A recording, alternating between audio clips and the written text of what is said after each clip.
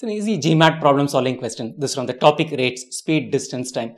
Focuses on concepts of computing the distance using the distance formula, which is speed times time and average speed. Classify this question as a 550 to 600 level question. Really an easy question. Jane covered a distance of 340 miles between city A and city B, taking a total of 5 hours. So total distance given, total time taken given. A part of the distance was covered at 60 miles per hour and the balance at 80 miles per hour. So she has traveled at two different speeds. What we need to find out is how many hours did she travel at 60 miles per hour. Let's get started. Given data, total distance traveled, total time taken. I'm going to assign one variable, only one variable. The variable is the time duration for which she has traveled at 60 miles per hour. So if we find the value for the variable, we have the answer to the question. Let's say that is equal to t hours. Let Jane travel t hours at 60 miles per hour. Total time taken is equal to 5 hours. A part of it was covered at 60 miles per hour. The balance at 80 miles per hour. We've assigned a variable for this part. So t hours she has traveled at 60 miles per hour. So how many hours would she have traveled at 80 miles per hour? The remaining, which is 5 minus t. So 5 minus t hours is what she would travel at 80 miles per hour. So we know the time duration in terms of the variable t for both 60 miles per hour and 80 miles per hour. Distance traveled is equal to speed times time. So when she's traveling at 60 miles per hour, she would have traveled a distance of 60, which is the speed, into the time duration for which she has traveled, which is equal to t hours. Speed is in mile per hour, time is in hours, so distance covered will be in miles. Distance covered at 80 miles per hour, the same formula, speed times time. Speed right now is 80 miles per hour.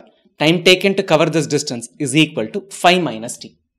So distance traveled at 60 miles per hour is this. Distance traveled at 80 miles per hour is this. Sum of these two should be equal to the total distance that she has traveled, which is equal to 340 miles.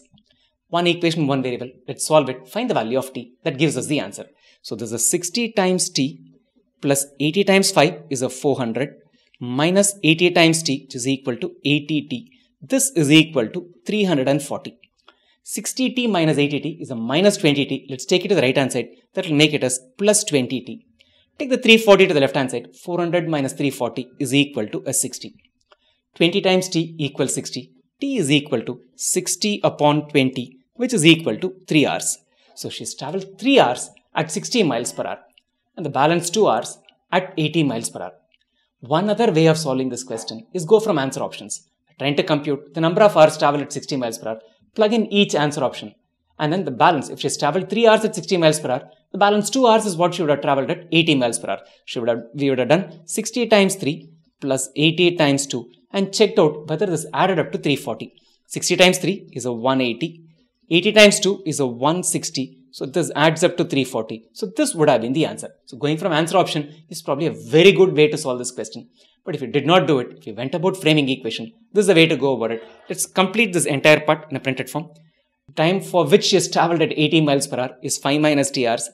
Distance traveled at 60 miles per hour is equal to 60 the speed into the time taken, which is t hours. Distance traveled at 80 miles per hour is the speed 80 into the time duration, which is 5 minus t. Works out to 400 minus 80t miles. Sum of these two is the total distance traveled. Sum of these two is equal to basically 400 minus 20t. We're essentially adding these two parts. Total distance we know is 340 miles. So we're going to be equating these two, solving for t. We get t is equal to 3 hours. Choice B is the answer to this question. These questions are actually, they'll take you about 30 to 45 seconds if you go from answer options. Some of these questions lend themselves beautifully to be back substituted. This is one such question. Before you leave, two things. Sign up as a trial user at wzko.in/core. It's one of the most comprehensive online GMAT course. Get started with a free topic, statistics and averages. Build momentum to your GMAT preparation. Subsequently, pay up and unlock the remaining topics. Lastly, subscribe to the channel, youtube.com/Wizako, and spread the word among your friends who are preparing for GMAT. You may also choose to join this channel as a member for a small monthly fee and enjoy member-only perks that come with it and will help you boost your GMAT preparation.